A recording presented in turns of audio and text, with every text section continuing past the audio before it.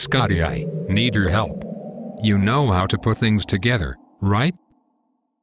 Aye, Captain. After that mysterious alien wiped out everyone's memories, we need to teach them how to fly the ship again. Aye, Captain. Scotty, I have no idea how to design instruction.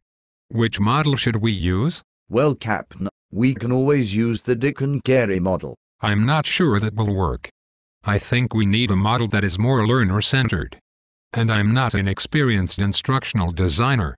I think the Dick and Carey model is too much work. I also don't have time for an extensive front-end analysis.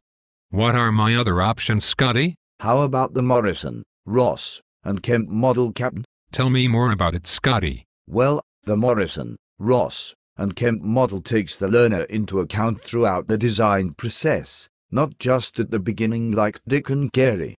You don't need a lot of experience as an instructional designer to use it, and it is better for us since we just need a few hours of instruction to get the ship flying again. I like it so far, Scotty. Is it flexible? Can we change it if we need to? Aye, Captain. The iterative process makes this model appealing to teachers. Also, each element is independent from the others.